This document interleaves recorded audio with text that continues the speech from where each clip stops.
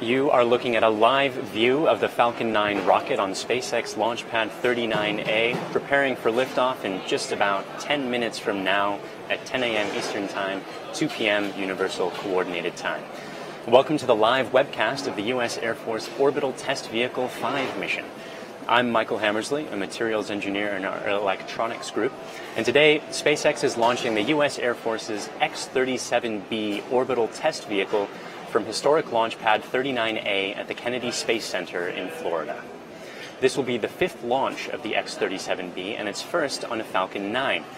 The orbital test vehicle is an experimental program for a reliable, reusable, unmanned space test platform for the U.S. Air Force. The primary objectives of the orbital test vehicle are twofold: to demonstrate reusable spacecraft technologies for America's future in space, and to operate experiments which can be returned to and then examined on Earth. For today's mission, we will also be attempting to land and recover the first stage. We'll continue to cover this secondary objective once primary mission coverage has concluded. The first stage will be landing back at Landing Zone 1, or LZ-1, and today's attempt will be in daylight, which should produce some pretty incredible footage. In the meantime, keep an eye on the countdown clock at the top right of your screen, and you can follow along with the major milestones using the timeline at the bottom of your screen.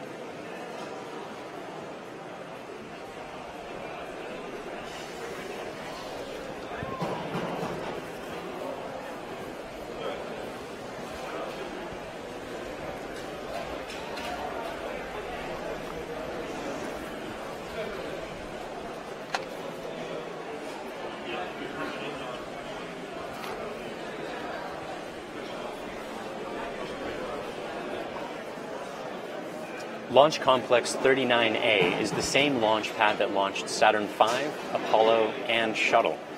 SpaceX leased the pad a few years ago and started launching from that pad at the beginning of this year. We've constructed a massive hangar nearby that can house both Falcon 9 and Falcon Heavy, which of course has 3 first stage boosters instead of just the one. The vehicle was rolled out of the hangar and raised to vertical on the launch pad about 7 hours ago. Falcon 9 is a 2-stage launch vehicle. It comprises a high-strength aluminum first stage as well as a high-strength aluminum second stage, and they are joined by a composite interstage. The X-37B payload is housed in the fairing sitting atop the second stage.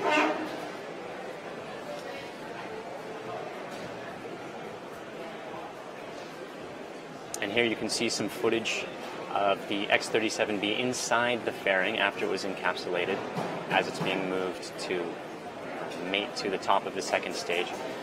The X-37B is a little plane that is standing upright, a space plane that is standing upright inside of that fairing.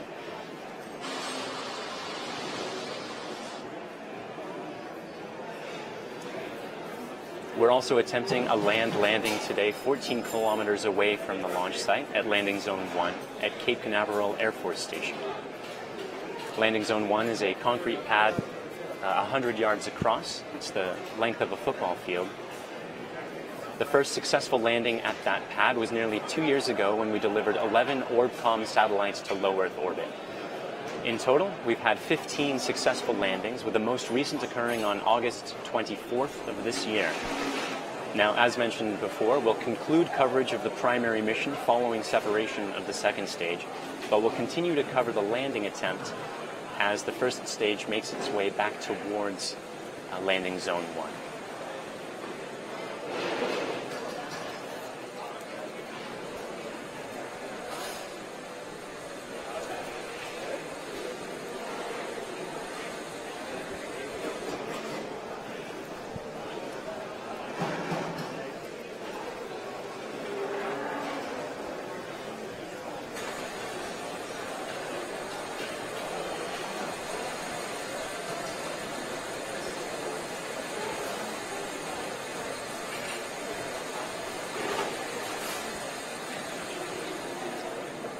Quick status update on Falcon 9. The launch director conducted a go, no-go poll at T-minus 78 minutes, and everything is proceeding smoothly. Falcon 9 is still loading propellant.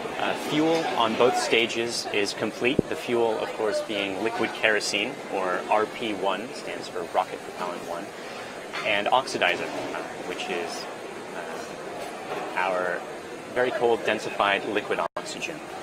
First stage is about complete with liquid oxygen load. It's about 90–95%. Second stage is about 80%. The next major step is opening the pre-valve sitting between the stage 1 propellant tanks and the stage 1 engines in order to chill in the turbo pumps prior to ignition. And that's occurring right about now. Ground winds are looking very calm, and though we're watching some thick upper altitude cumulus clouds, at the moment we're still go for launch as far as weather's concerned.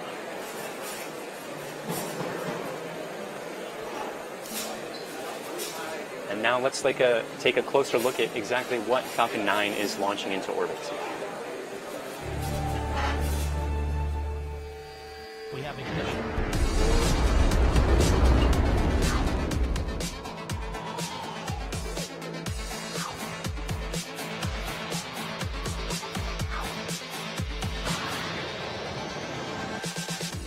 The X-37B Orbital Test Vehicle, or OTV, is the nation's first unmanned space plane.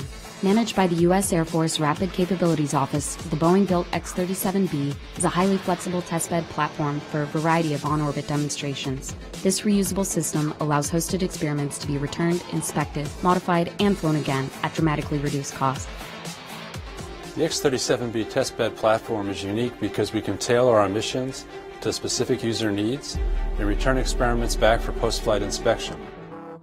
The X-37B is designed to fly and test new technologies, reduce technical risk early in product design, and validate system performance.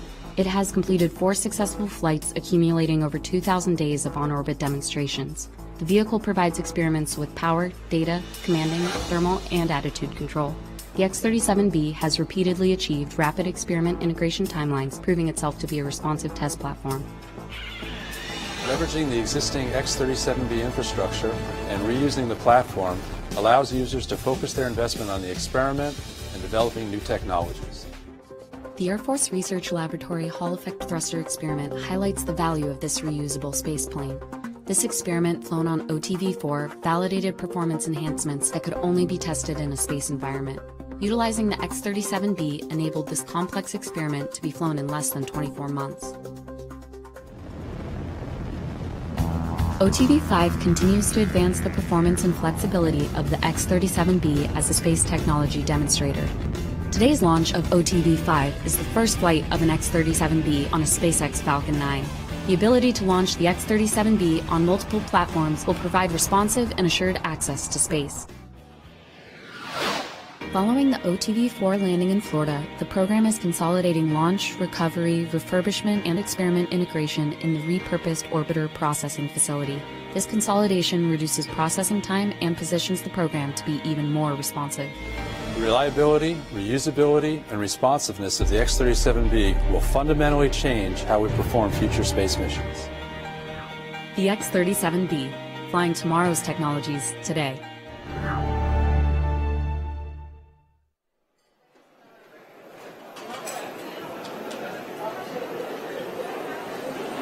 If we successfully land today, this will be SpaceX's 16th recovered stage.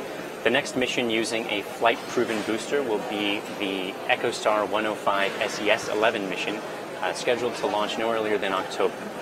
The booster for that mission originally flew the CRS-10 mission, which delivered supplies to the International Space Station in February of this year. Reliability is one of the most important, reusability, is one of the most important steps in bringing down launch costs and improving access to space in furtherance of SpaceX's ultimate mission of getting to Mars. Now, as with all our missions, landing the booster continues to be a secondary objective, and it's important to remember that our primary mission today is to get the X-37B into orbit around the Earth. Final status update. Fuel is now fully loaded. The spacecraft Falcon 9 is moving towards full internal power. It means it's running on its own batteries. Vehicle tanks are fully pressed up, currently working, no issues. Weather is go, range is go. Let's listen in to the last minutes of terminal count. Stage 2 helium return manifold secured. Strombeck lower has ended. Strombeck's at 88.3 degrees.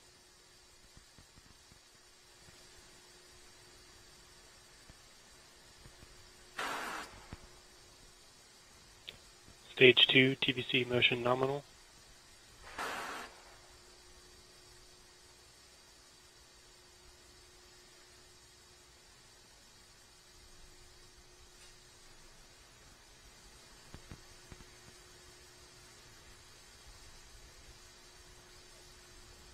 Stage 2 lock secured.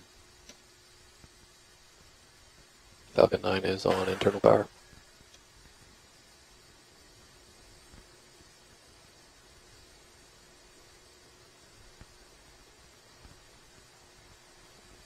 Vehicles in self-align. Ground gas closeout has started. Stage 1 and Stage 2 cryo-helium secured.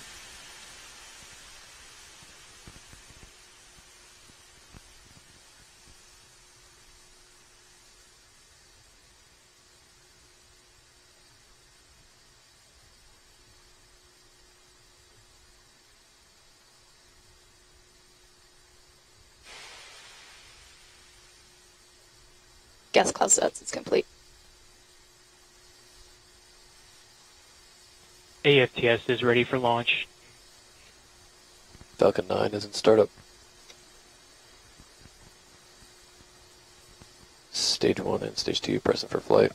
LDS go for launch.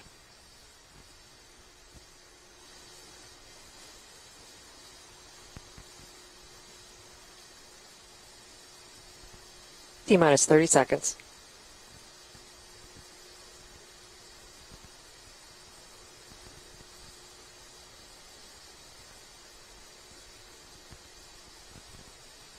Stage 1 pressing 2 liftoff pressures. Falcon 9's configured T-minus for 15 flight. seconds. Stand by for terminal count. 9, 8, 7, 6, 5, 4, 3, 2, 1.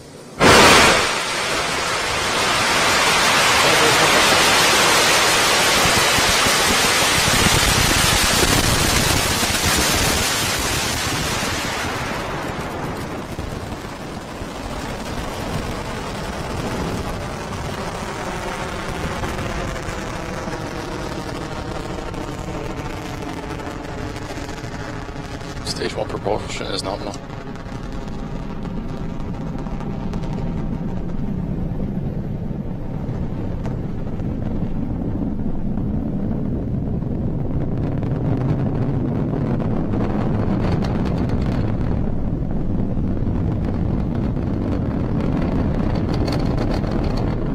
Power and telemetry nominal.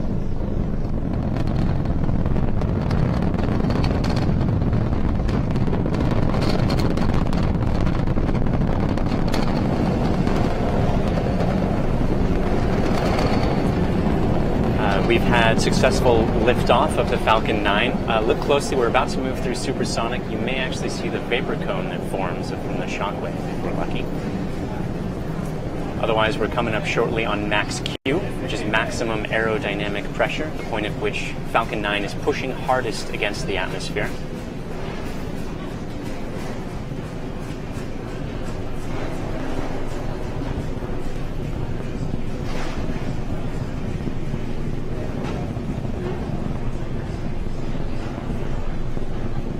And back engine tills becoming. And there you heard the MVAC engine chill, which prepares the second stage engine for ignition. Main engine cutoff is coming up in about 40 seconds from now, shortly followed by both stage separation and then second engine start. We'll be concluding coverage of the primary mission at that point.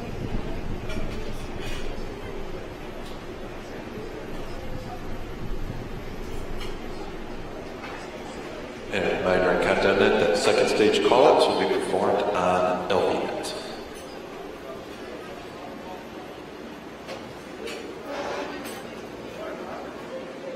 Watch for main engine cutoff coming up shortly. Miko. Stage separation.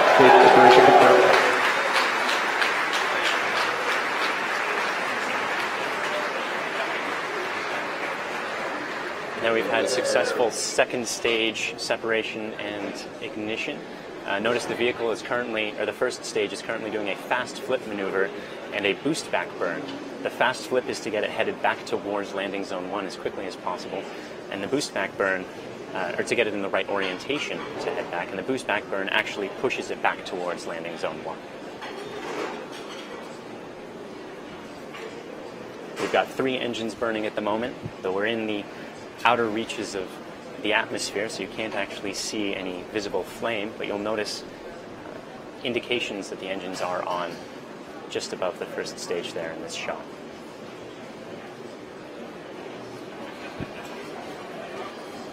Stage 1 boost back burn shut down. The boost back burn has now ended. Notice that the vehicle is still climbing.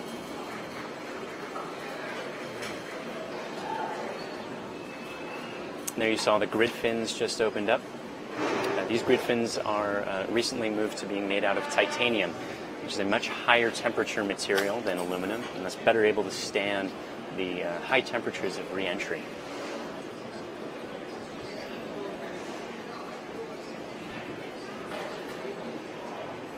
You'll also notice the brief spurts of what appear to be white smoke. Those are our nitrogen thrusters. Those control the orientation of the vehicle when the grid fins aren't able to, because there's no atmosphere. Grid fins, of course, requiring atmosphere to operate.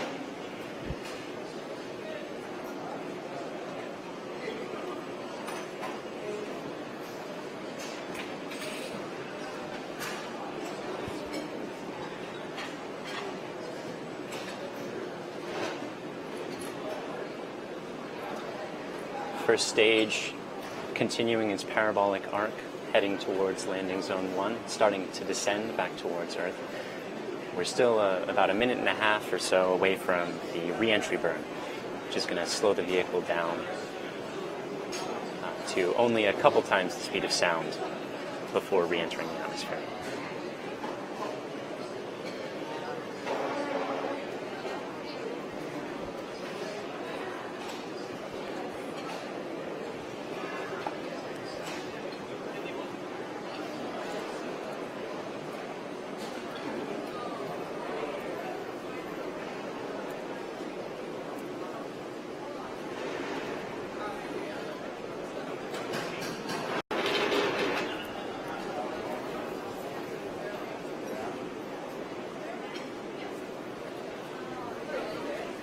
Re-entry burn coming up in about 1 minute.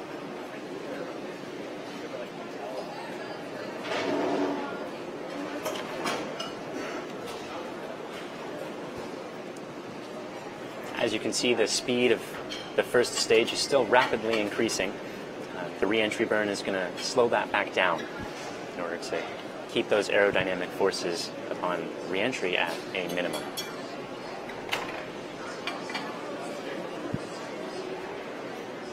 Those cold gas thrusters still adjusting the attitude of the first stage.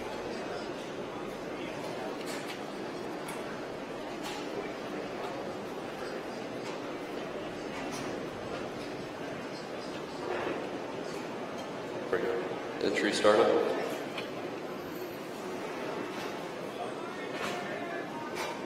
There's the re-entry burn.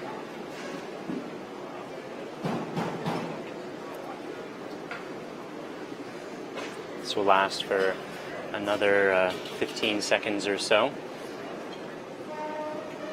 rapidly decreasing the entering velocity. Entry burn shut down.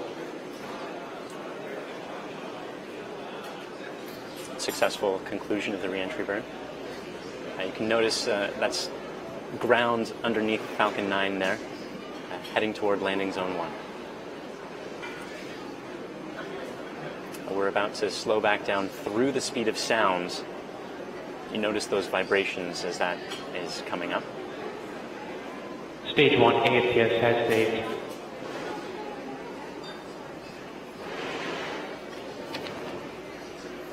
Stage 1 is transonic. Coming up in just a few seconds now, we're going to begin the landing burn. That will slow the vehicle down for a gentle touchdown. Landing burn started.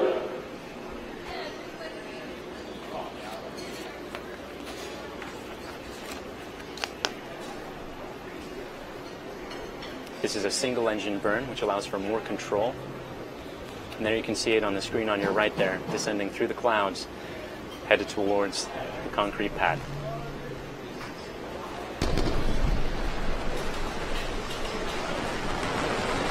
Landing legs deployed.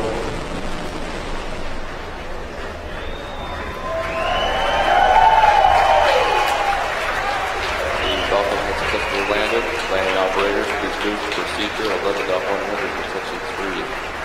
And there we had it. You can see the landing legs deployed.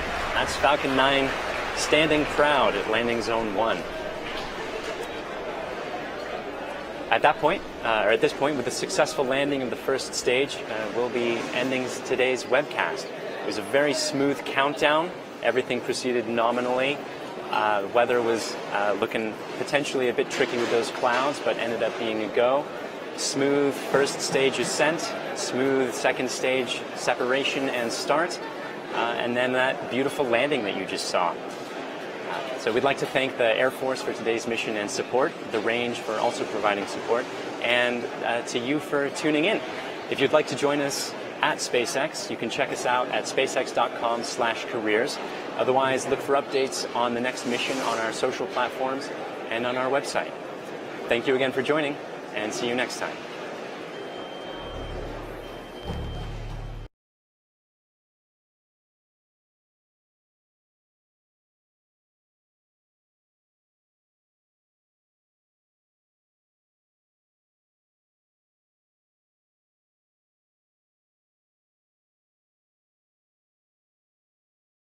T-minus 20 seconds.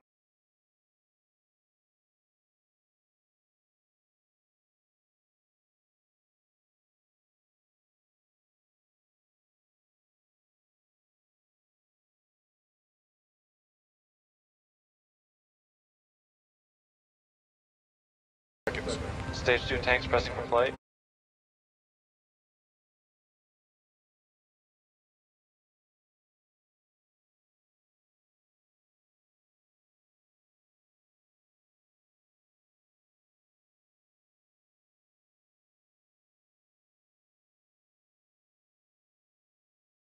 T-minus 20 seconds. Stage 2 tanks pressing for flight. Flight computer has control of the vehicle. Do we see anything on the sensors? That's a problem. No, nothing. I'll say go for launch. T-minus 10, 9, 8, 7, 6, 5, 4, 3, 2, 1.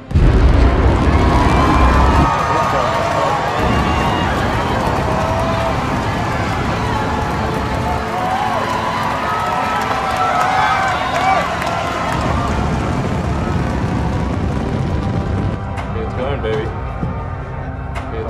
Come on, baby. Let's go. All right, so what you got?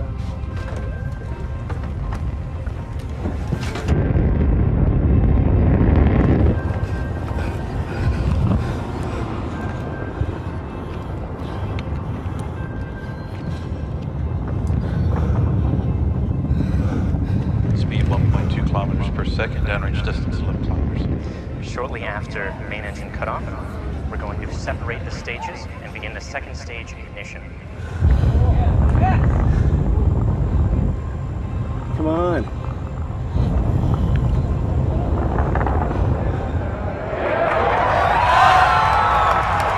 Main engine cutoff.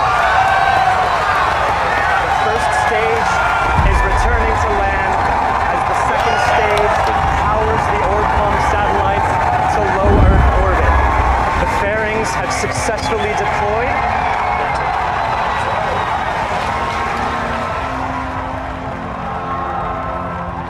The first stage will soon begin its series of 3 burns to head back towards Cape Canaveral. Okay, where's the...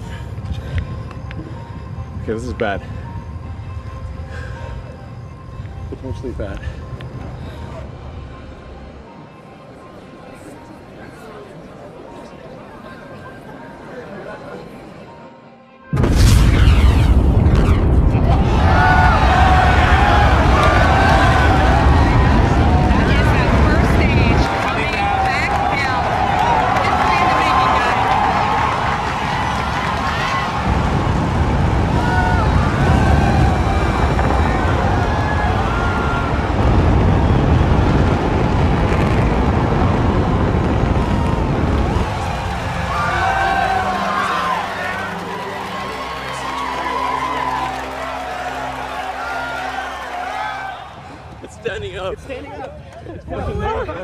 When we started coming in, it sounded like an explosion. Yeah, man. Oh my God.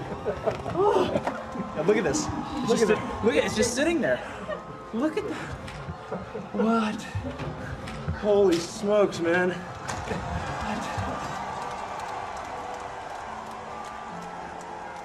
It's kind of amazing that this window of opportunity is open for life to go beyond Earth. And we just don't know how long that window is going to be open. But the thing that gets me most fired up is that creating a self-sustaining civilization on Mars, it would be the greatest adventure ever in human history.